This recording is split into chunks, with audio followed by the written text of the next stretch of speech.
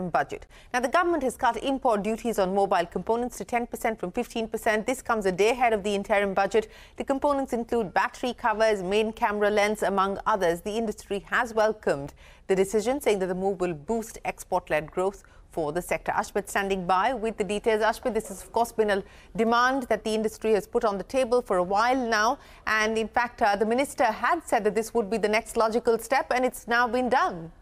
Indeed, in fact, just in the conversations in Davos, he had pointed out that this is the next step forward, that we've managed to achieve import substitution as far as the mobile industry is concerned.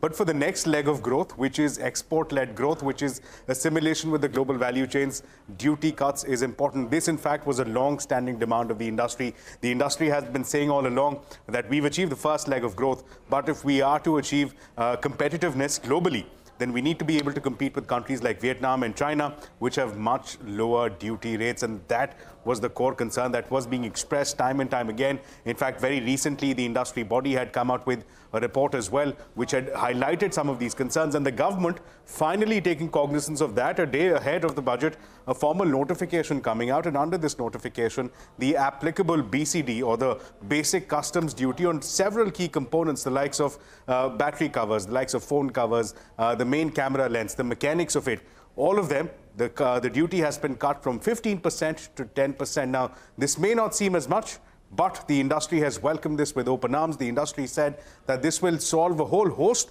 of interpretational issues which were being faced at the time of import of these key components. This will make India more competitive. This will make products in India more competitive. This will help in assimilation of the local industry here with the global value chains. Essentially, to cut it short, the industry says we'll be able to export more. So a key step forward here as far as the mobile industry is concerned. The industry welcoming this move from the government a day ahead of the budget with open arms. Ashmit, many